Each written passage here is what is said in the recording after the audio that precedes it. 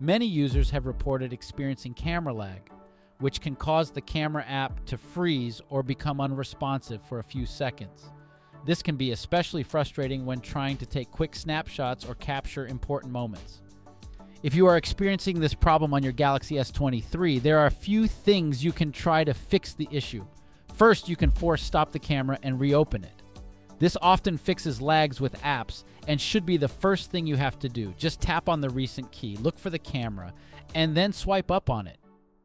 If that doesn't fix the problem, then restart your phone. This is a simple but often effective troubleshooting step for many issues, including camera lag. Just press and hold the power key and the volume down button until the power options show. Then tap restart and confirm your action.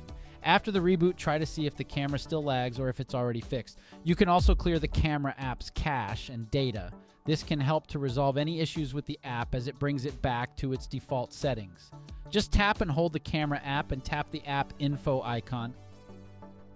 Swipe up and tap storage, then tap clear cache followed by clear data. For an issue like this, these solutions are often enough to fix it.